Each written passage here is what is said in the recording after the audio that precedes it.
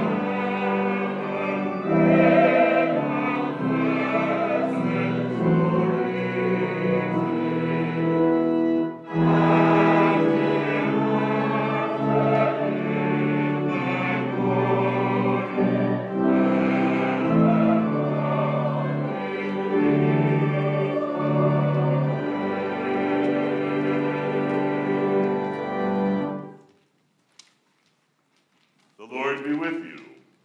And also with you. Let us pray. O God, the strength of all who put their trust in you, mercifully accept our prayers, and because in our weakness we can do nothing good without you, give us the help of your grace, that in keeping your commandments we may please you both in will and deed. Through Jesus Christ our Lord, who lives and reigns with you and the Holy Spirit, one God, forever and ever. Amen.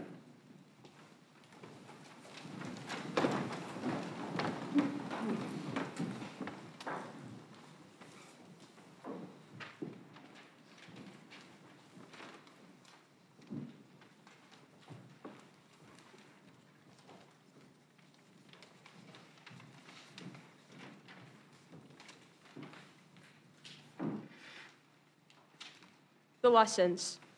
Jeremiah.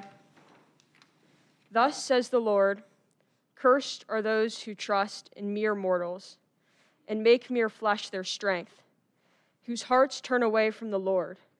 They shall be like a shrub in the desert and shall not see when relief comes. They shall live in the parched places of the wilderness, in an uninhabited salt land.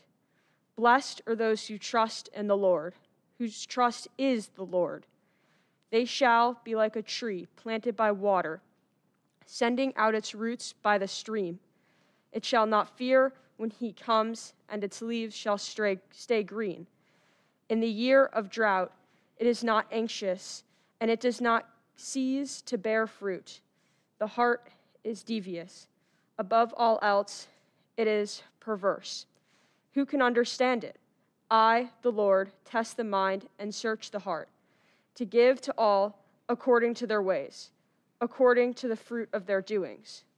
The word of the Lord. Thanks be to God.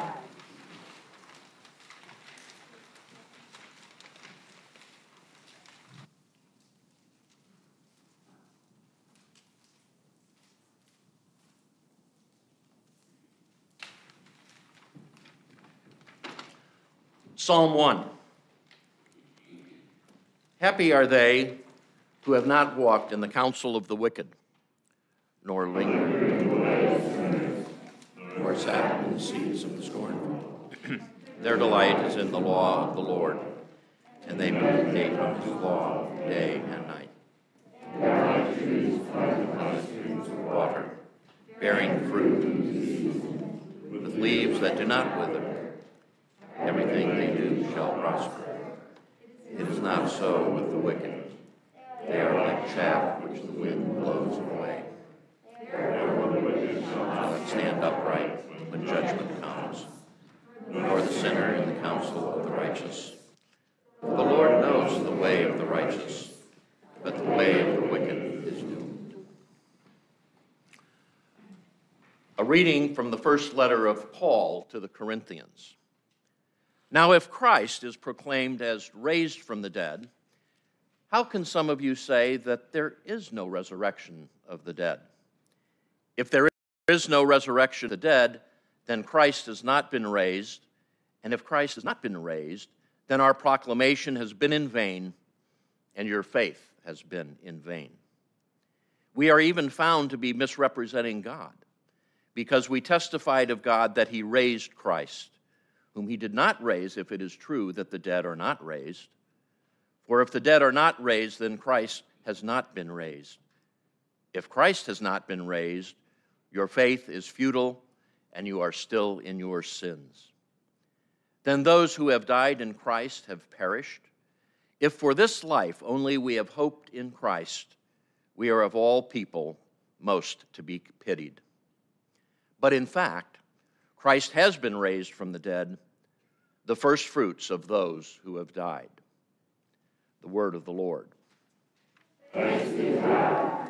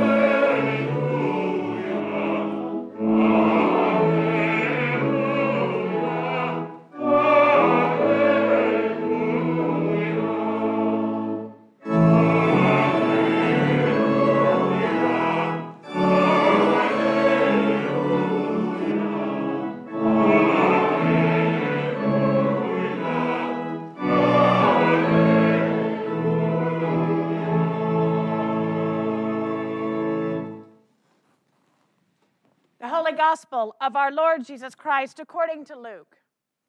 Glory to you, Lord Christ. Jesus came down with the 12 apostles and stood on a level place with a great crowd of his disciples and a great multitude of people from all Judea, Jerusalem, the coast of Tyre and Sidon.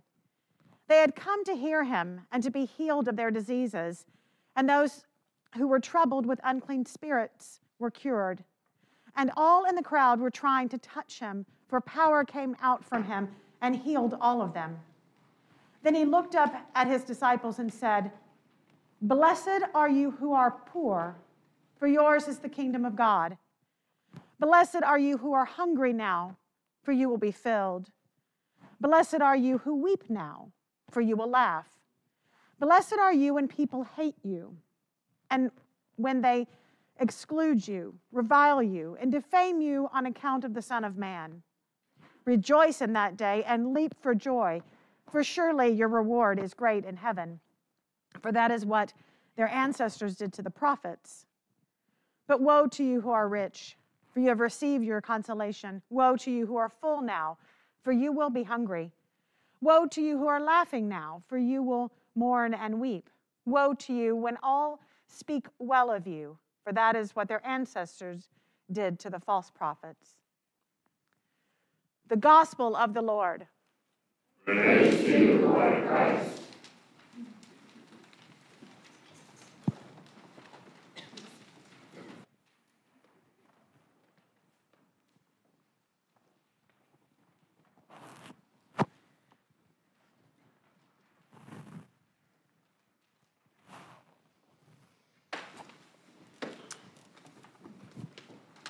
Miss Florence Lewis was probably one of the most influential people in my life when I was growing up. She was, I don't know how old she was.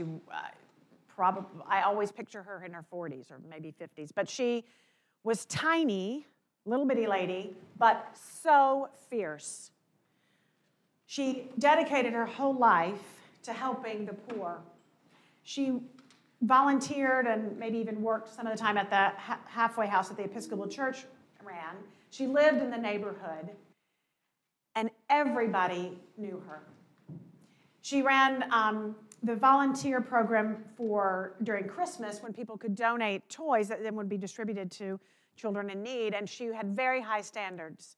No hand-me-down toys, new, nothing broken, only the best.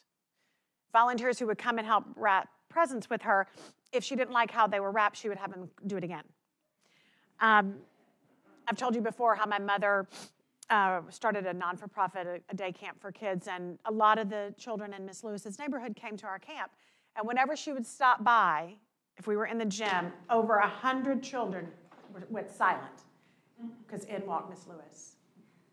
One of my favorite things about her is that she helped with the Kairos prison ministry that people volunteer to be a part of. And when she would go and visit people in jail, she didn't rush. She took her time. She listened. She was with them. And she would bring messages back to their families. And when they got out of jail, she would mentor them. She dedicated her life to helping the poor. And I think about her today because of the gospel that we heard. You might recognize that it sounds kind of like the Sermon on the Mount that we hear in Matthew, where Jesus is up on the mountain and he gives the Beatitudes, and we call it the Sermon on the Mount. And that image of God and that image of Jesus, the Messiah, for Matthew is being up high and giving us inviting us up on the mountain with him to give sort of an overview of what it looks like to live as one who follows Christ. But that's not how Luke tells it. Luke says that after Jesus had been praying all night and he chose the 12 apostles, he comes down into the lower level place where the crowd is. And did you notice how big the crowd is? And people from all over.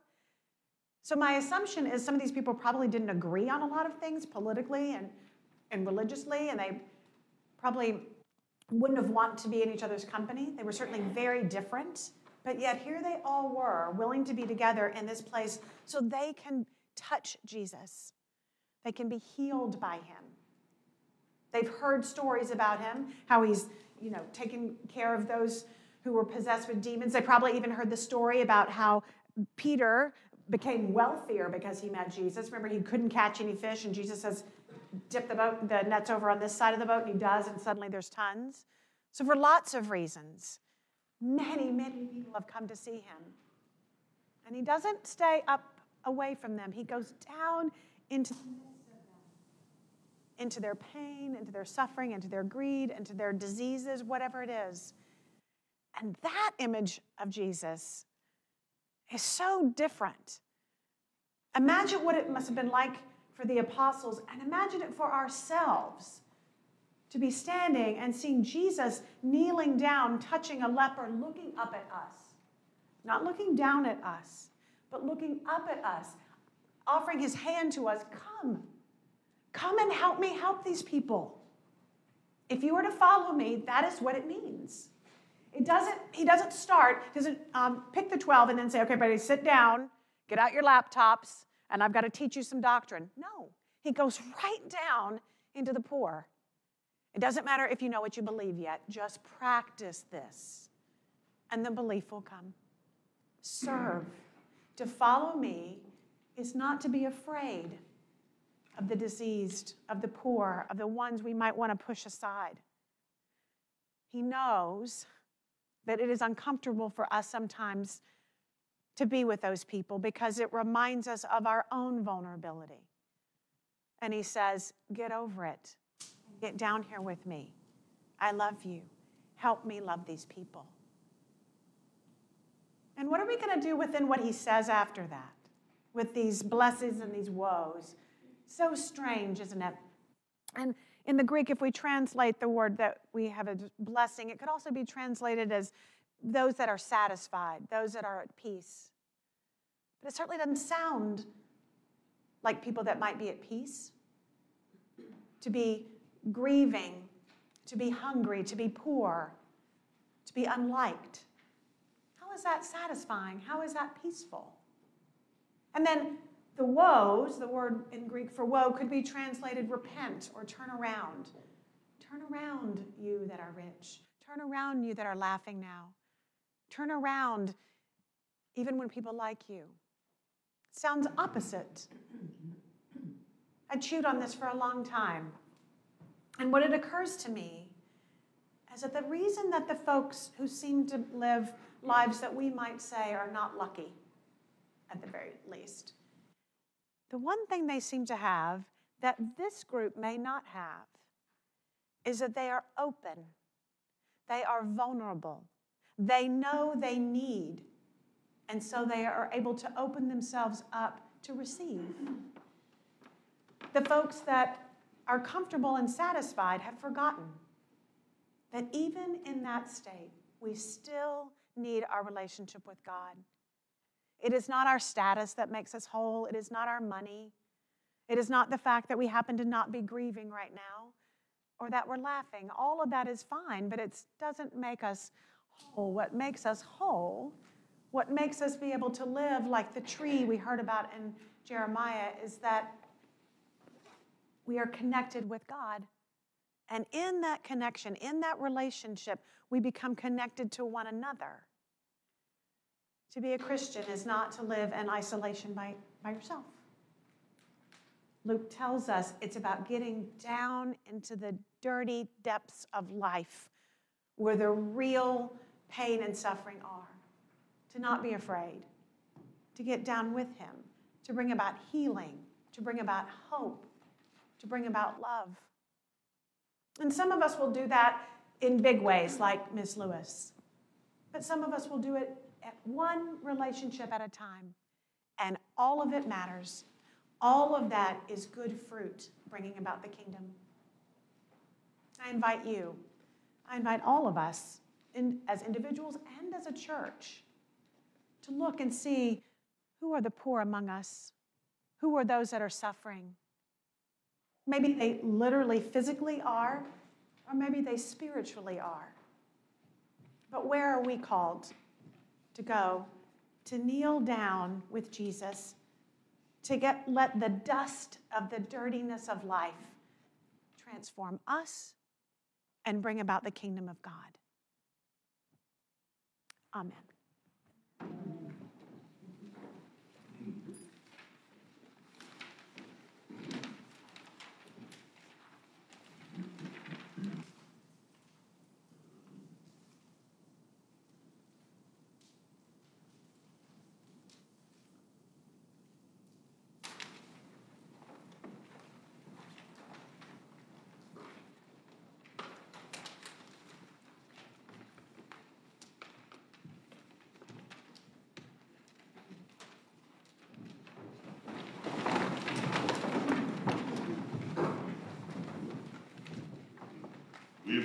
in one God.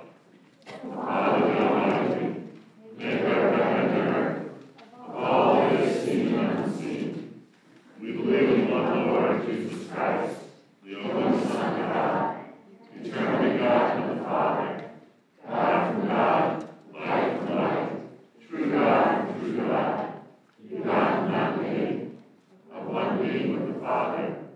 Through him all things were made. For us and for our salvation, he came down from heaven. By the power of the Holy Spirit, he became incarnate from the Virgin Mary, and was made man. For our sake he was crucified under Pontius Pilate. He suffered death and was buried. On the third day he rose again, in accordance with the Scriptures. He ascended to heaven, and is seated at the right hand of the Father. He will come again in glory to judge the living and the dead, and his kingdom will have no end.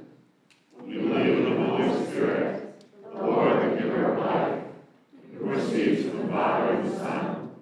With the Father and the Son he is worshipped and glorified. He has spoken through the prophets. We believe in one holy, Catholic, and apostolic Church. We acknowledge one baptism for the forgiveness of sins. We look for the resurrection of the dead and the life of the world to come. Amen.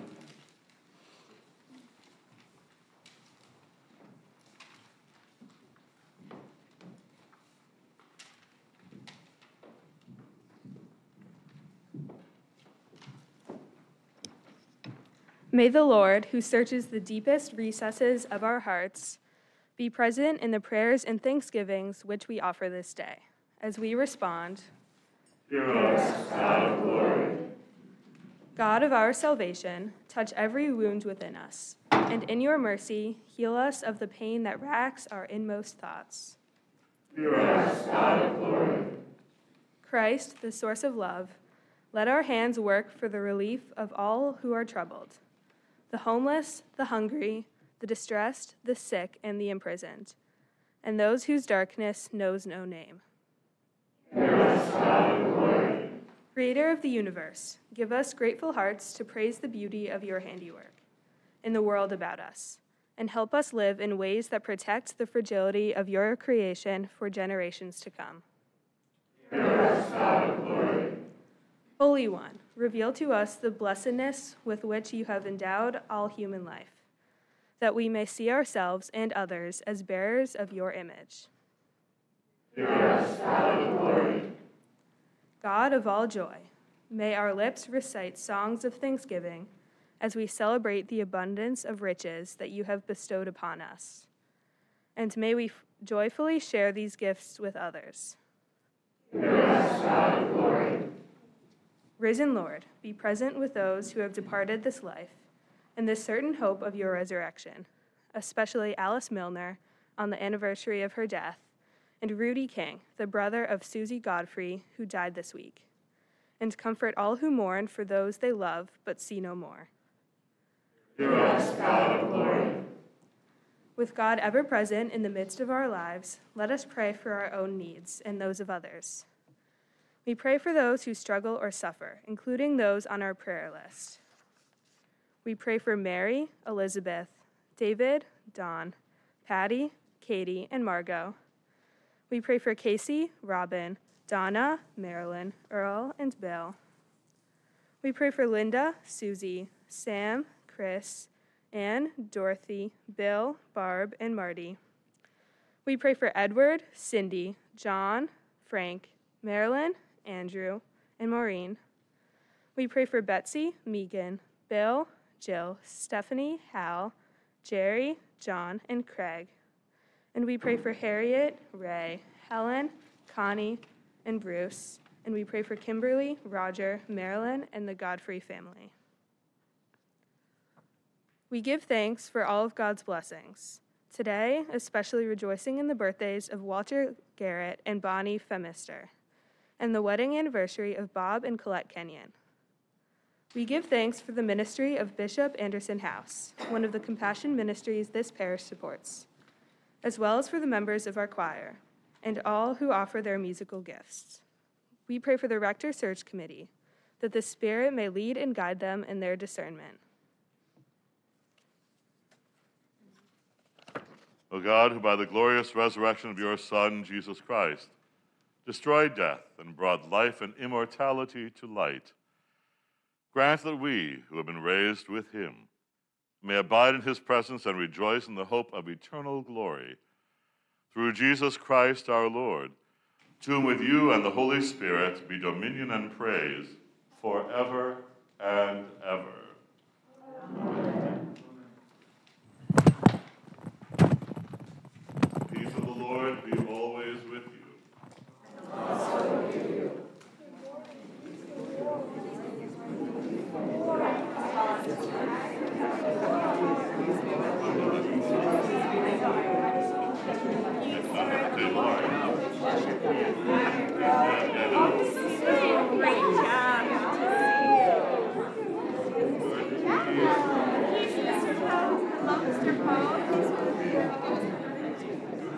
You're also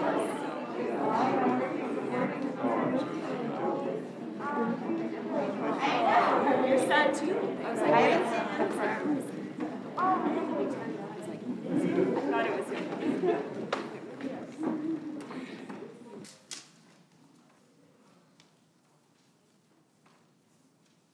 to all and peace on this chilly but lovely sixth Sunday of our Epiphany season.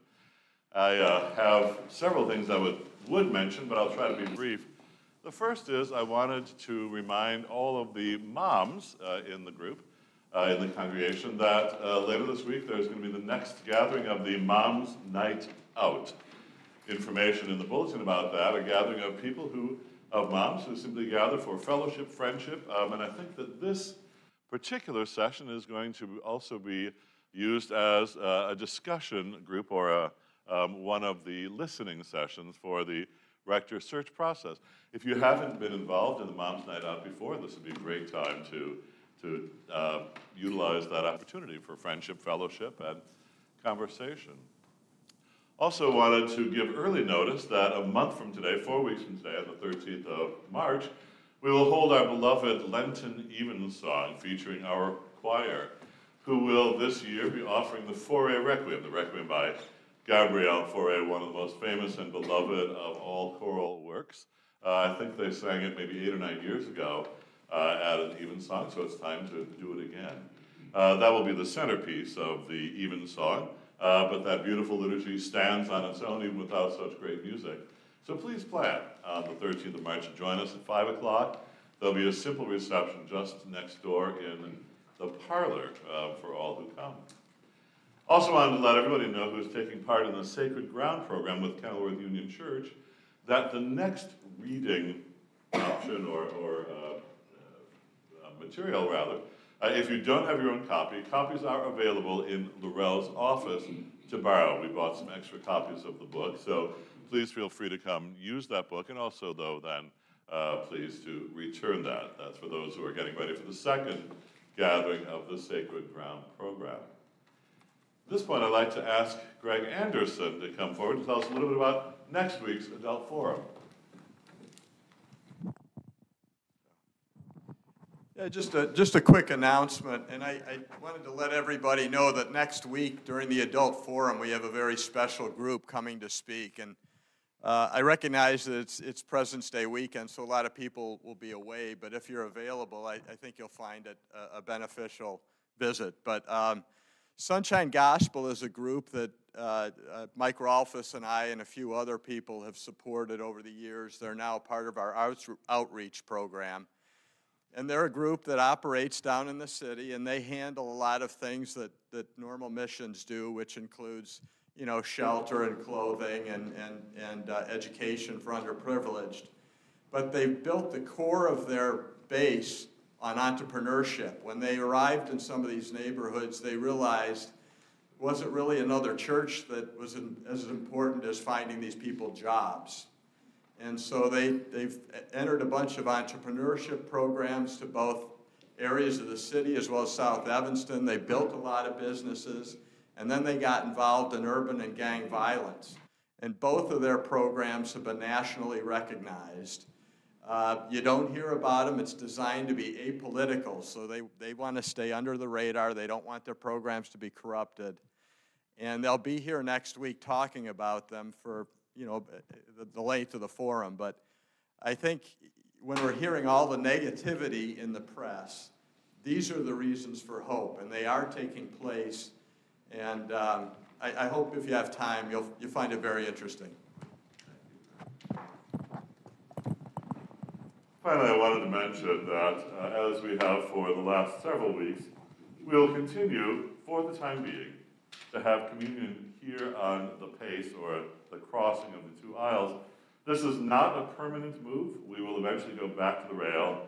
We are doing this simply to try to cut down on traffic flow, especially through the narrow part of the chancel in the choir area. So please be aware that this is just temporary. Some people have already asked me what will happen if and when the state of Illinois drops the mask mandate for indoor gatherings.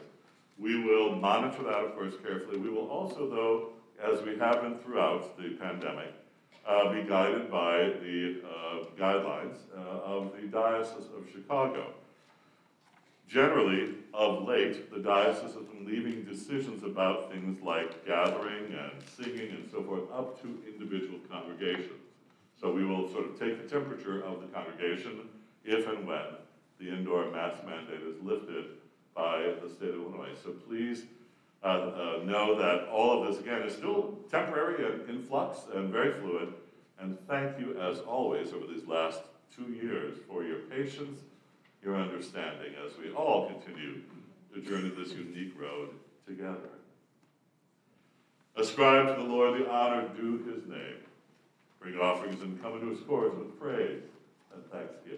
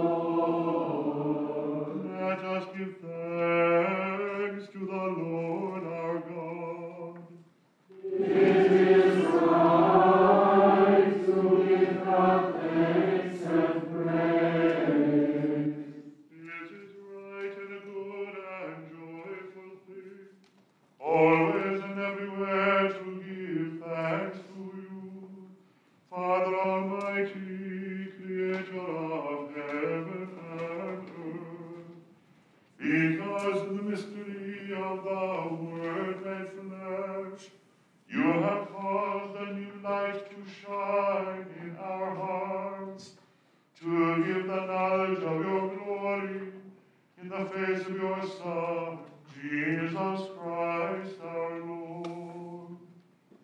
Therefore we praise you, joining our voices with angels and archangels, and with all the company of heaven, who forever sing this hymn, to proclaim the glory of your name. Holy, holy, holy, Lord, God and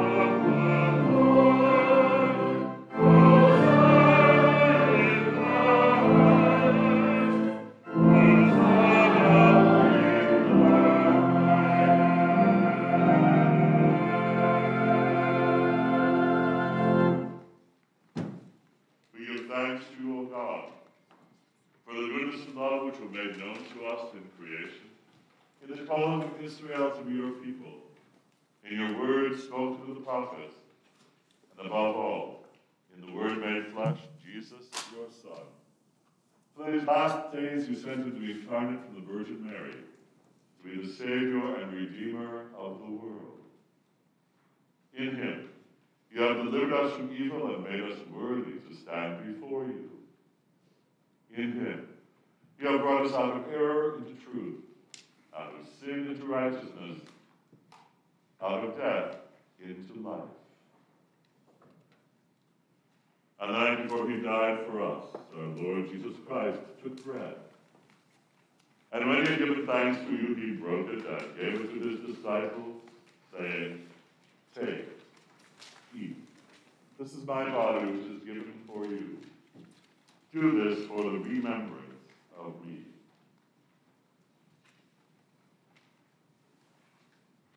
After supper, he took a cup of wine. And when he had given thanks, he gave it to them and said, "Drink this, all of you. This is my blood of the new covenant, which is shed for you and for all for the forgiveness of sins. Whenever you drink it, do this for the remembrance of me."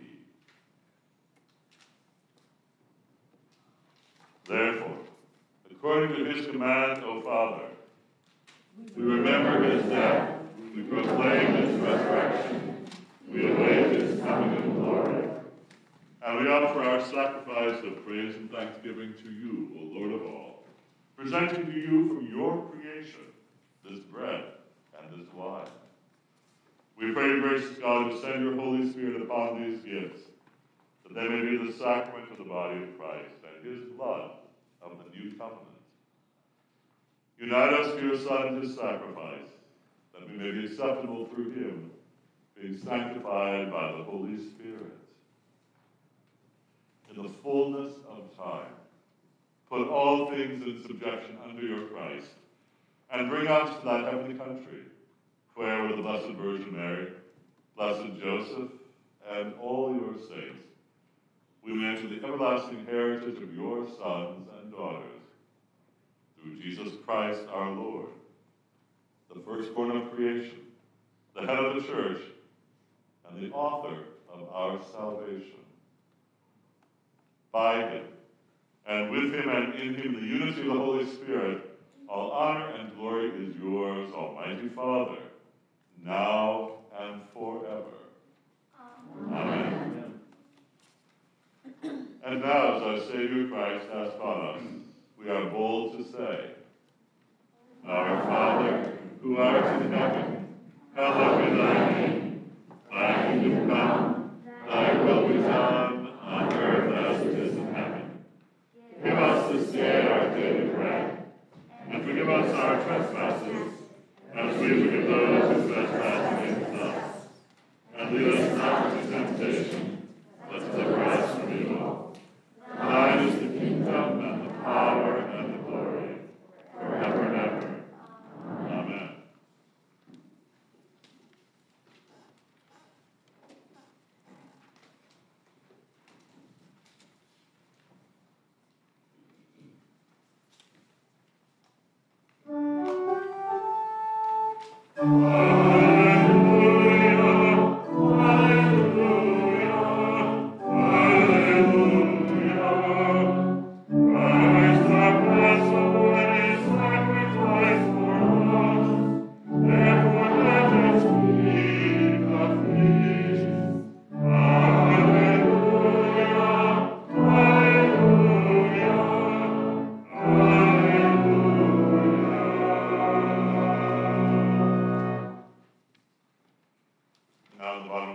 11, praying with those who are worshiping with us virtually, let us offer to God our prayers. Gracious God, we believe that you are truly present in the holy sacrament of the altar, and since we cannot at this time all receive communion together, we pray that you would enter into our spirits. We unite ourselves with you and embrace you in heart, soul, body, and mind. Let nothing separate us from you. Let us serve you in this life, nourished by your presence, and by the grace you offer us in manifold ways. Amen. The gifts of God for the people of God.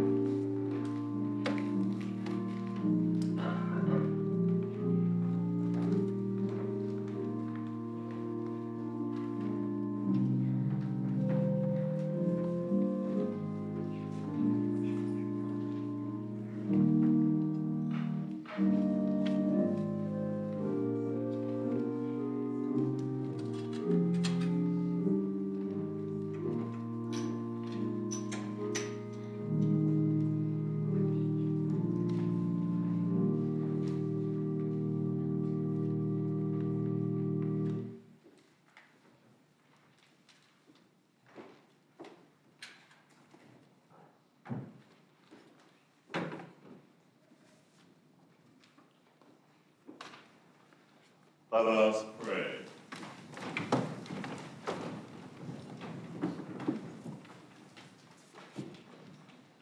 Eternal God, Heavenly Father, you have graciously accepted us as living members of your Son, our Savior, Jesus Christ, and you have fed us with spiritual food in the sacrament of his body and blood. Send us now to the world in peace, and grant us strength and courage to love and serve you with gladness and singleness of heart. Through Christ our Lord. Amen. May Christ, the Son of God, be manifest in you, that your lives may be a light to the world. And the blessed God Almighty, Creator, Redeemer, and Sustainer, be upon you and remain with you this day and always. Amen.